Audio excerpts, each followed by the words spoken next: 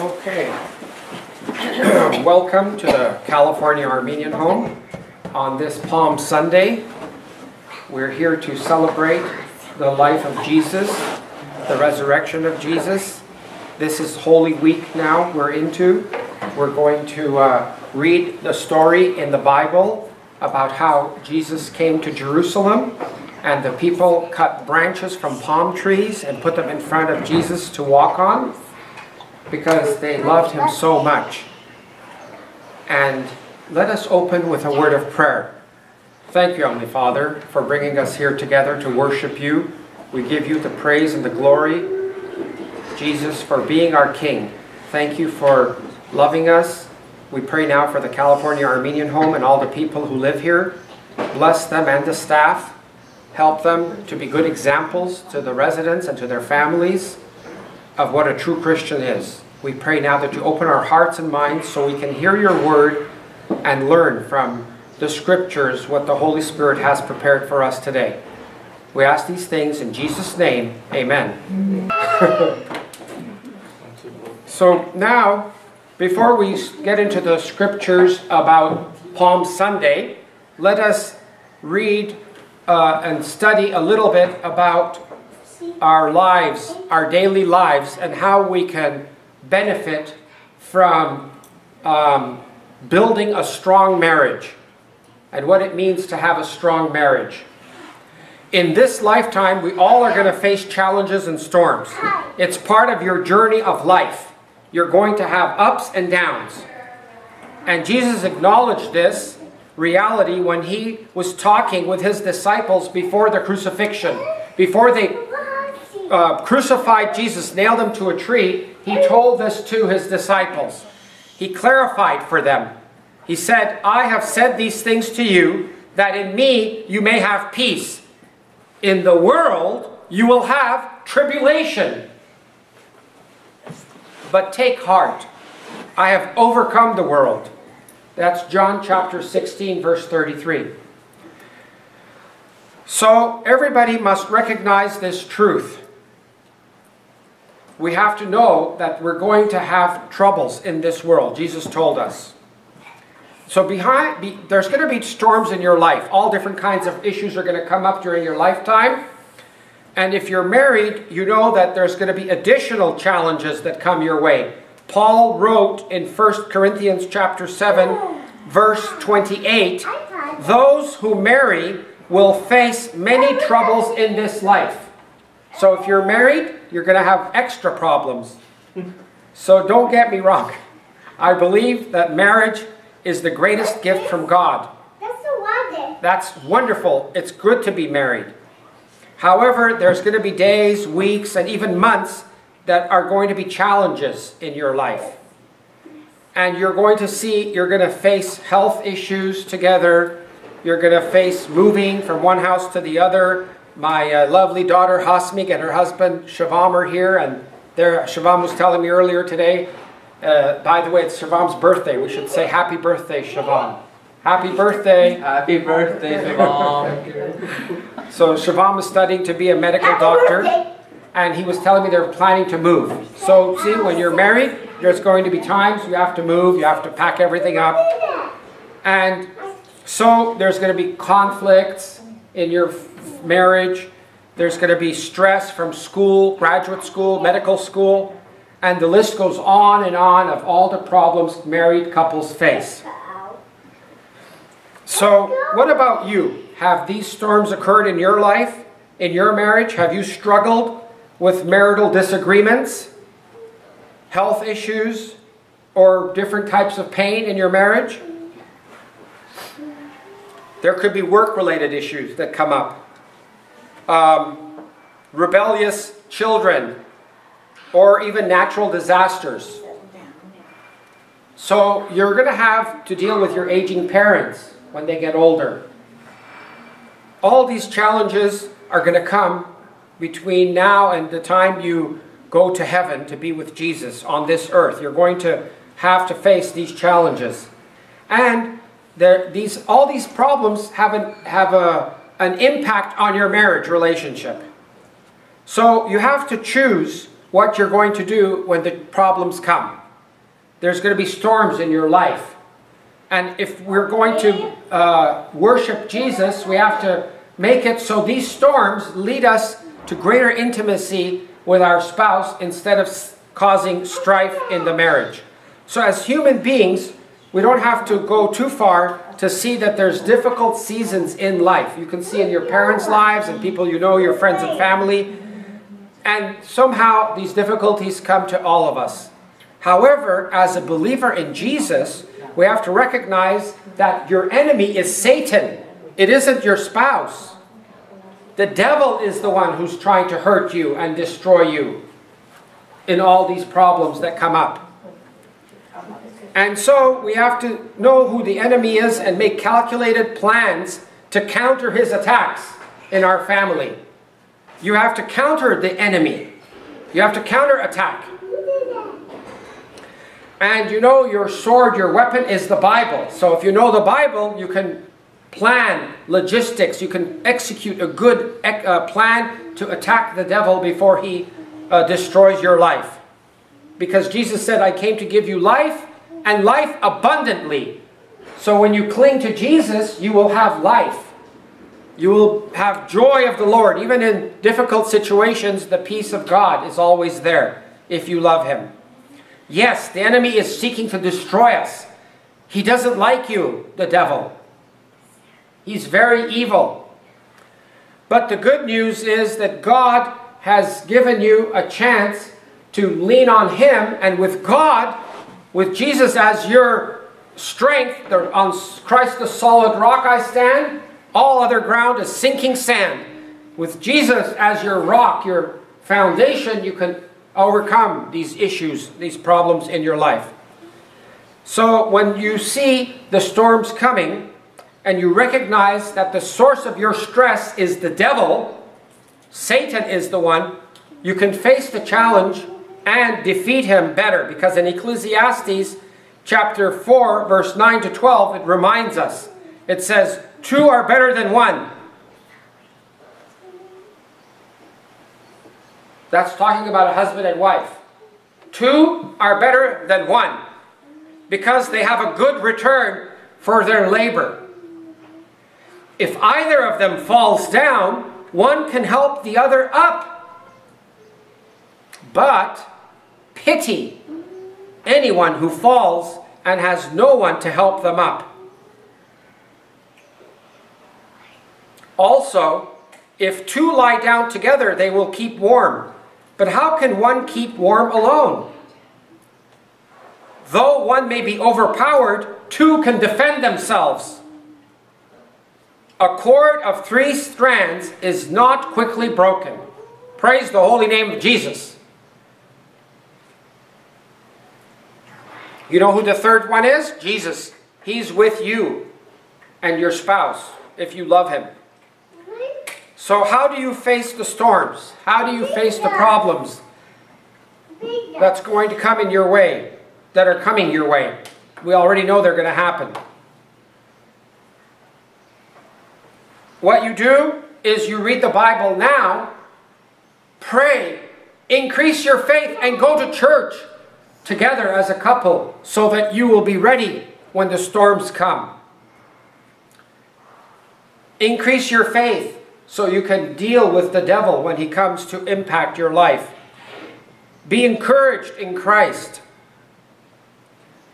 So how do you stay united when the challenges are from this world to separate people? So regardless of where you are in your marriage or whatever issues come your way, first you should acknowledge that life has challenges. You're going to face challenges. Daddy's here. So because you're going to face challenges, you're going to have emotional grief and sadness. That's going to happen. But because you're married, you have each other to build each other up. And as a Christian couple, we're called to walk with Christ, with joy of the Lord, with the peace of God in our hearts. Have forgiveness through the power of the Holy Spirit to forgive one another. James chapter 1 verse 2 says, "Count it all joy, my brothers, when you meet trials of various kinds." Count it as joy. Recognize the enemy. So when we hit a crisis, couples oftentimes start to blame each other. Oh, you did this, you did that, you caused the problem, you caused this issue to happen. But the truth is, as I said, the enemy is Satan. And he wants to divide you because he hates marriage and he hates the family. He doesn't want you to have children like God told Adam and Eve in Genesis, go forth and multiply. That's against the devil's plan. He wants to kill you. He doesn't want you to have children. So all those people who have abortion and they want to kill babies, they're working for Satan. They're anti-Christ. They're anti-Christian. The people who like to kill children. And this week, as you know, there was a war in Syria. President Trump sent 60 big weapons, bombs, and he destroyed some of the Syrian army base, the troops, and so forth, where Russia happens to be also. So be ready. World War III may be right around the corner. As soon as Trump kills some Russian troops, you can expect the Russians are going to retaliate. They're not going to sit happily and say nothing. So be prepared. The enemy, Satan, is seeking to kill life. Just like they kill people in America today, unborn babies, thousands of them are killed every day. And so because some terrorist group in Syria killed 80 people with sarin gas in one day, President Trump decided to end the whole world by having World War III, a nuclear global war. He's going to do it, it looks like. Pray for peace, brothers and sisters. Ask God to establish peace in this war between Russia and America. We don't want to see war because it will be the end, Armageddon. However, whatever it says in the Bible is going to come true. Jesus is going to return. There is going to be a lot of people killed. And then God will establish peace on earth for 1,000 years, it says in Revelation. So that's going to happen. But in the meantime, only the true enemies of Jesus love to kill Christians. Anybody who enjoys killing Christians is working for Satan. It doesn't matter who it is. Everybody who wants to kill Christians is an enemy of Jesus. So in Deuteronomy chapter 31 verse 6 it says, "Be strong and courageous. Do not fear or be in dread of them, for it is the Lord your God who goes with you. He will not leave you or forsake you." Amen. Praise Jesus. He will be with you as long as you pray and you have your faith in Jesus Christ. So no matter what happens in the next few weeks or months, when the end comes, be ready. Have the faith of Jesus in your heart. So even if they, decide to end the world, you'll be with God. You won't be in hell, burning with the devil and his angels. So keep your heart open and don't lose hope. Always be positive. Your hope is in Christ. This world is going to pass. It's going to end. It's all going to burn. But our hope is in Jesus, in heaven. Praise God. So are you going to walk through the storms of life bitter and angry? Or are you going to walk with an open heart, full of the love of Christ, no matter what the situation is? So if you have a heart that is closed, you may have a hardening heart that closes off God, and then you'll be having a black heart instead of a heart of joy. And then what will happen? You'll start acting in ways that are counter-Christian, that are according to the world. Horrible decisions you might make if you have a closed heart to God. Matthew chapter 19, verse 8 says, He said to them, because of your hardness of heart, this is Jesus talking, Moses allowed you to divorce your wives, but from the beginning it was not so. So it's the hardness of the heart that causes a lot of problems. So it's essential that you realize and recognize that the well-being of your heart is your personal responsibility, not your spouse's or anyone else, the pastor of the church or your family. It's your responsibility to have an open heart, a heart that loves God. It's your responsibility. Don't expect your spouse to do the job for you that he was not or she was not created to do.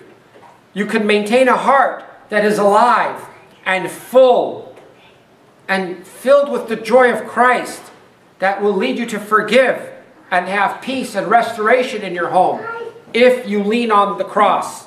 Surround yourself with faithful Christians and seek help from your Christian brothers and sisters when you need it. Don't be afraid to ask for help. So we know that for a healthy marriage, you have to be involved in the church. You have to be part of an active Bible study, learning the Word of God together. That's what it takes to have a healthy marriage. Praying together, learning together, studying the Word together. 1 Thessalonians chapter 5, verse 11, we read, "Therefore, encourage one another and build one another up, just as you are doing." Praise God. Praise Jesus. We have to encourage one another. Don't hesitate, my friends, to get help when you need help. Don't let the storms of this life wash your marriage away. Yes, the storms are coming. Jesus said, the house that is built on sand will be washed away. The house that is built on Jesus Christ, the solid rock, it will not wash away. It'll be standing firm even after the storms pass. So yes, the storms will come, but you will survive because you lean on Jesus Christ. Ask yourself, how strong is your marriage? And learn to pray together so that you can lean on Christ, the solid rock. Now let us turn our attention to Matthew chapter 21. And as we read Matthew chapter 21, I want you to take inventory of your life. Is Jesus the king of your possessions? Is he? Is Jesus the king of your life? Is Jesus the king of your worship? Do you worship Jesus or do you worship money? Do you follow Jesus or do you follow the crowd, the world?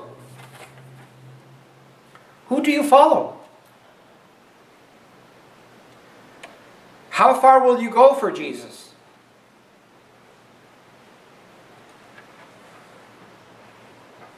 In Matthew chapter 21 we read, "As Jesus and his disciples approached Jerusalem, they came to the town of Bethany on the Mount of Olives.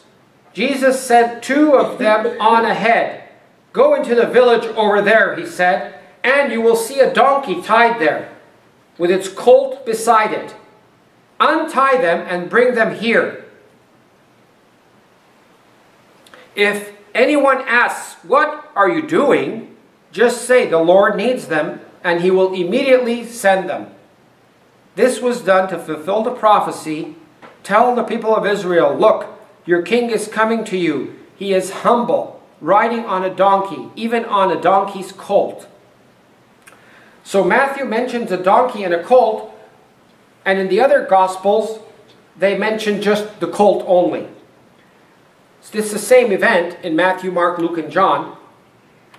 And what it's talking about is Zechariah chapter 9, verse 9, about a donkey and a colt that are mentioned. So Jesus' actions show that he fulfilled the prophet's words. And this indicates that Jesus is the Messiah. He is the King of Kings, the Lord of Lords.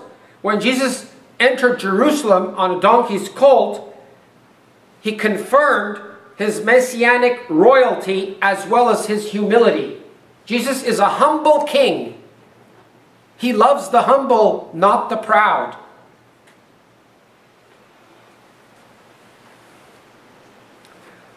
The two disciples did as Jesus said. They brought the animals to him and threw their garments over the colt, and he sat on it. Most of the crowd spread their coats on the road ahead of Jesus, and others cut branches from the palm trees and spread them on the road.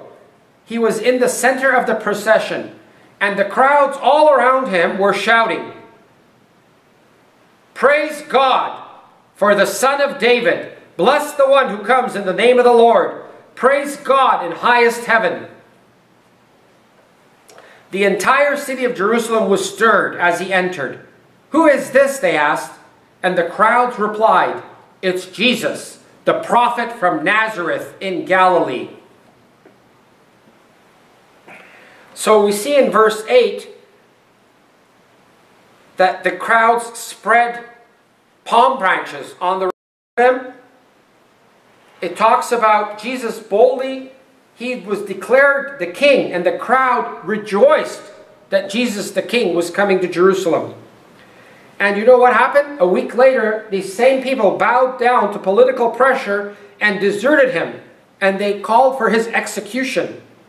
So you see, politicians are very wicked. They can turn your mind from good to evil. You can't trust them. So today we celebrate this event on Palm Sunday. And this day you should remember to guard yourself against superficial claims against Christ. There's many people who are against Jesus, and they'll try to turn your mind against God. And here we see in chapter 21 verse 12, Jesus entered a temple and began to drive out the merchants and their customers. He knocked over the tables of the money changers and the stalls of those selling doves.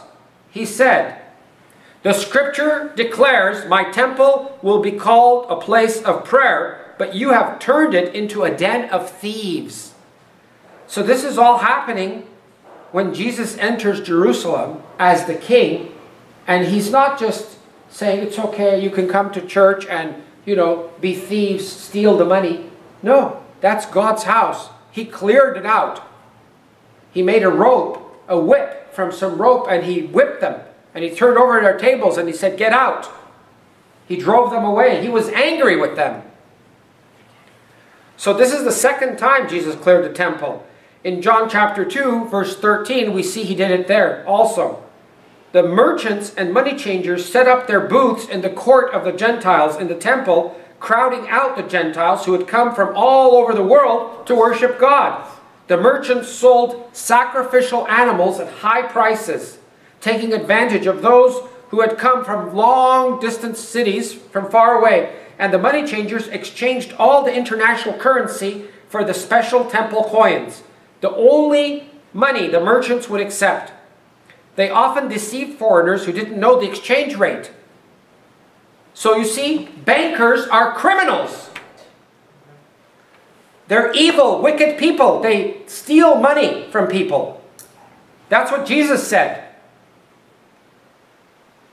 Their commercialization in God's house frustrated people's attempts to worship God. And this greatly angered Jesus. Any activity that interferes with worshiping God should be stopped, especially at church, according to Jesus.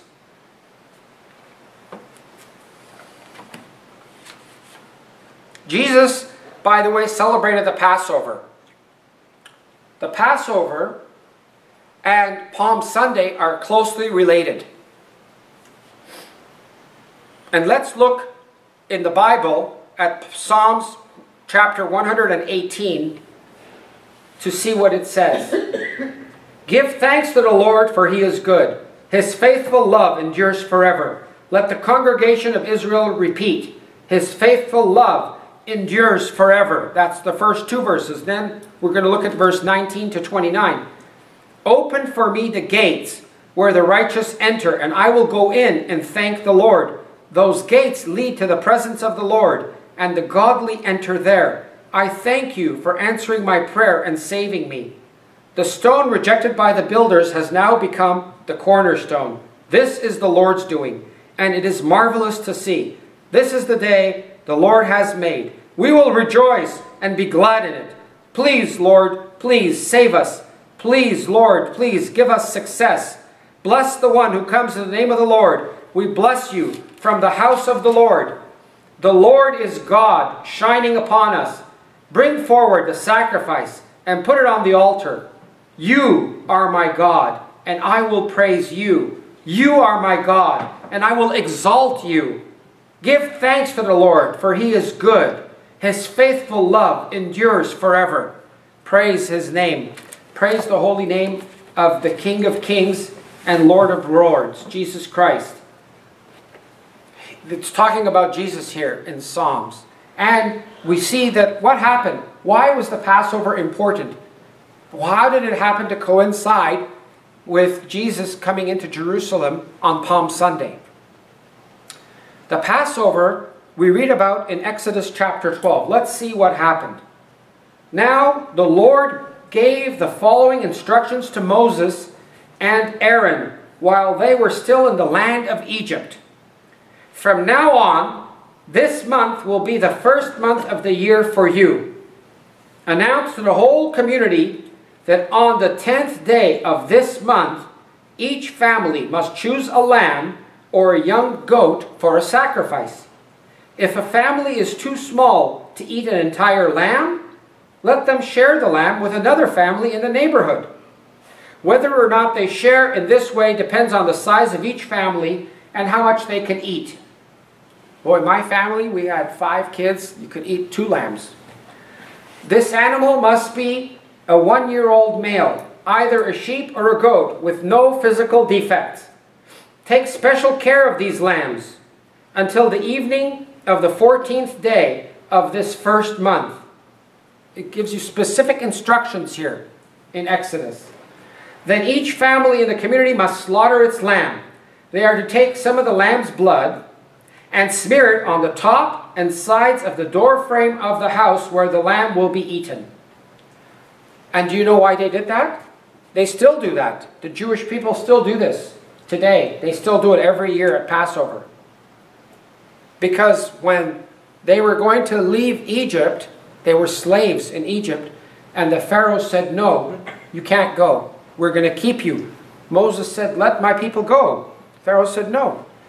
God sent plague after plague after plague until finally the last plague was that the firstborn child of every Egyptian family was going to be slaughtered by the angel of death, the angel from heaven.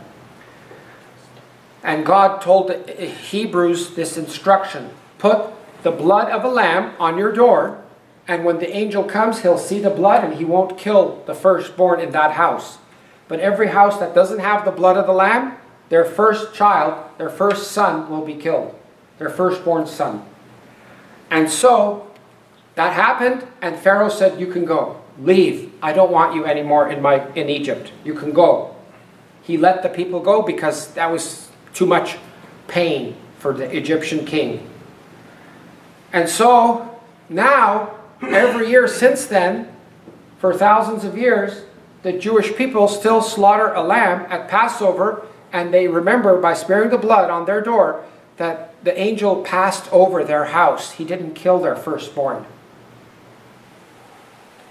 And now we know that Jesus, when he came to Jerusalem as the king on Palm Sunday, they killed him and his blood was spilled on the cross the week after.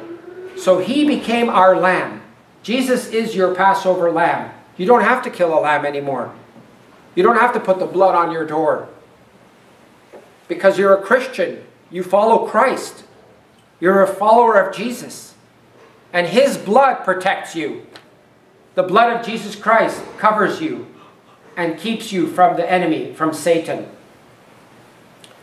Verse 8. That evening, everyone must eat roast lamb with bitter herbs and bread made without yeast. Well, sounds like a good idea to me. I love roast lamb.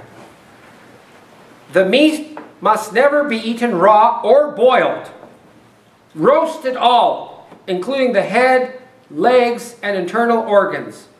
We're talking about the liver, the kidneys, the heart. Don't boil it. The Bible says roast it. Shish kebab. Do not leave any of it until the next day. Whatever is not eaten that night must be burned before morning. Wear your traveling clothes as you eat this meal, as though prepared for a long journey. Wear your sandals. Carry your walking stick in your hands. Eat the food quickly, for this is the Lord's Passover. On that night I will pass through the land of Egypt and kill all the firstborn sons and firstborn male animals in the land of Egypt. I will execute judgment against all the gods of Egypt, for I am the Lord. The blood you have smeared on your doorposts will serve as a sign. When I see the blood, I will pass over you. This plague of death will not touch you when I strike the land of Egypt. You must remember this day forever.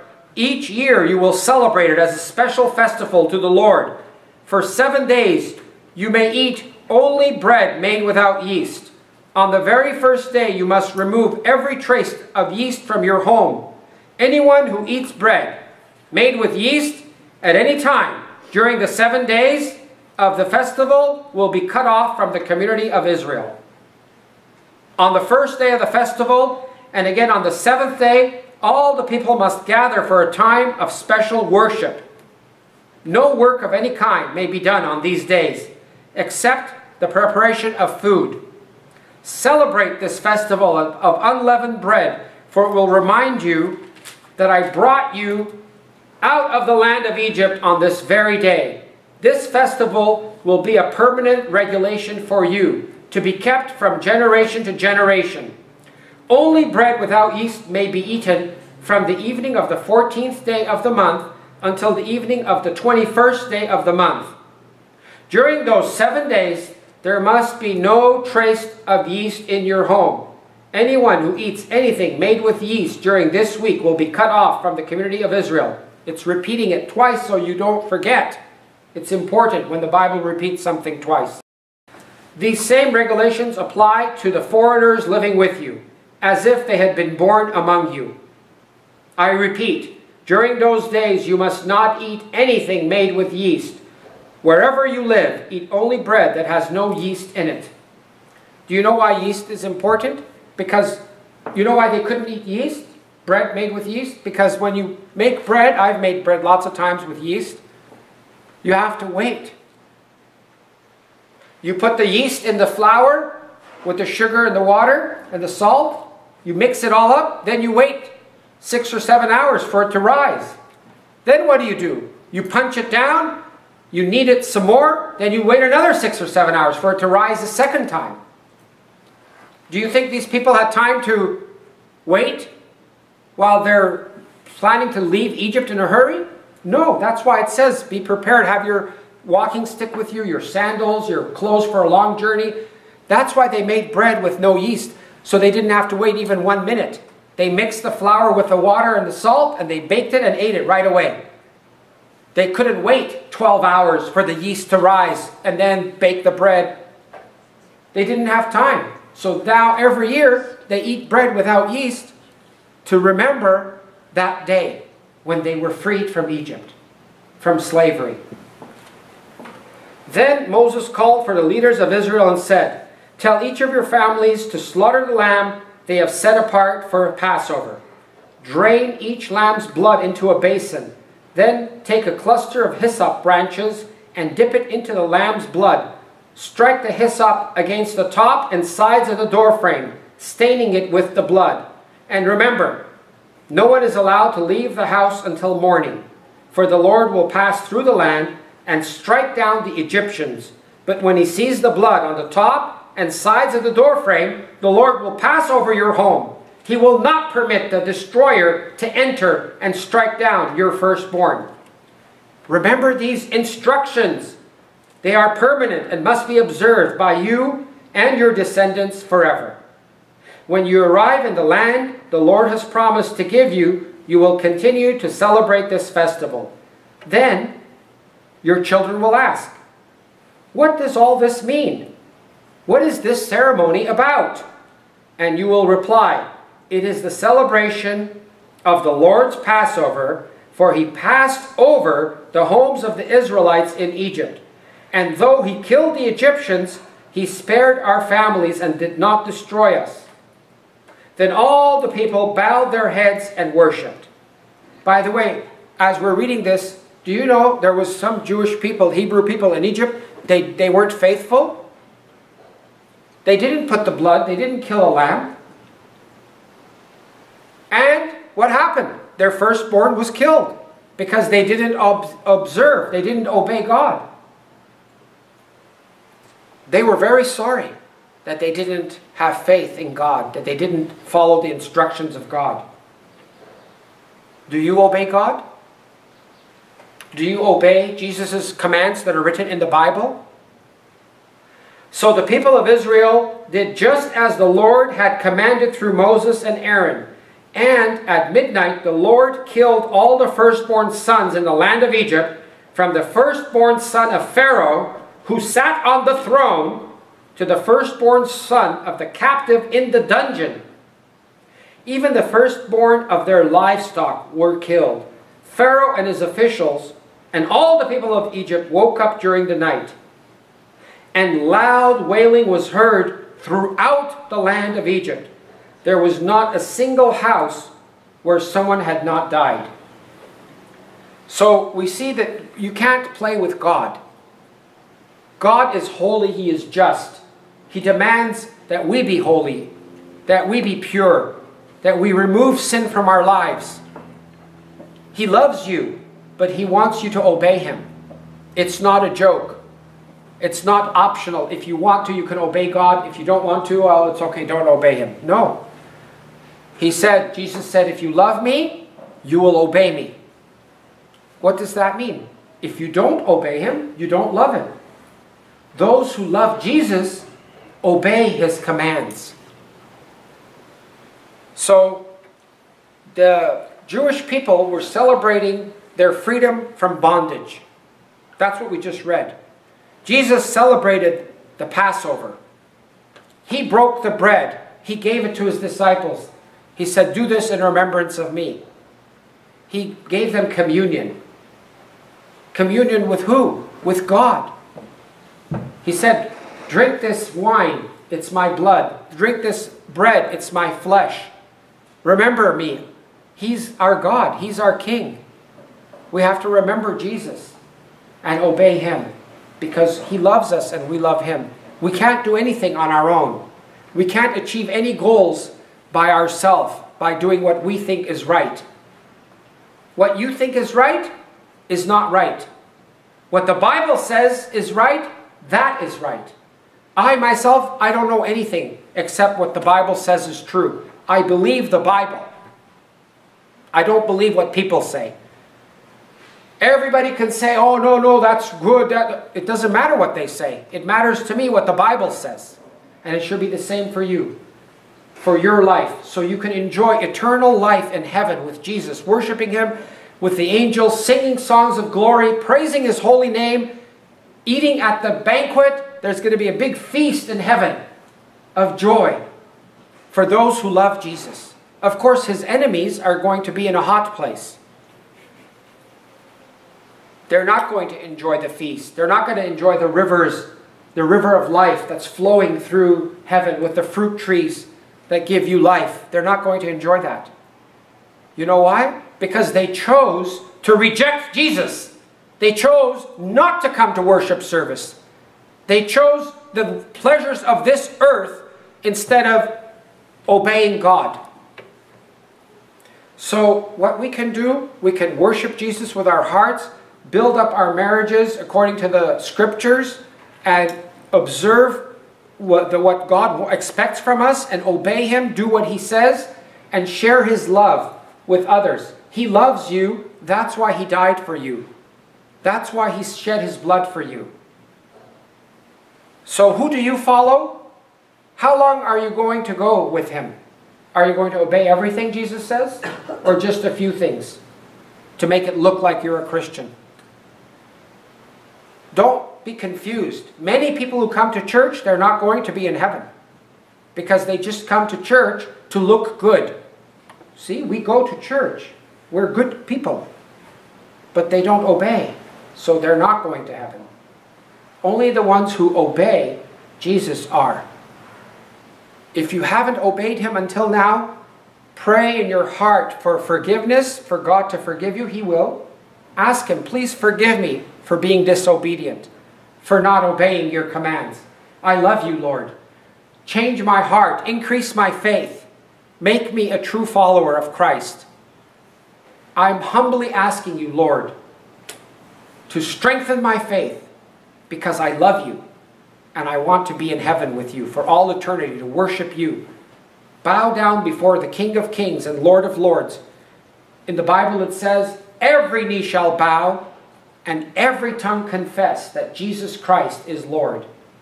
It's better if you do it now than you wait for the judgment day, because then it'll be too late. Praise God. Let us pray.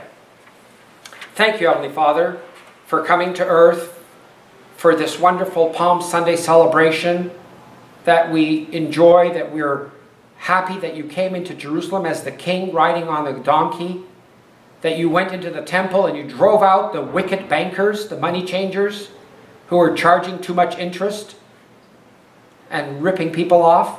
Thank you for being a just king, a humble king. And we pray that you will give us humble hearts, increase our faith, forgive our sins. Help us to forgive those who trespass against us. Bless the California Armenian home and the residents here. I ask you, Jesus, to make them all warriors for Christ. So through their humble actions, people will see that you live in them. And they will be good examples to their families and to the other residents here, so that we can win souls for Christ. That we can stand before you on Judgment Day and say, yes, Lord, we fulfilled your commandments. We obeyed what you said. We fed the hungry. We gave clothes to the naked. We did what you asked us to do. We love you, Lord. I pray now that you be with us. Give us the peace of the Lord as we go forward from here. Strengthen our families. In Jesus' name, amen.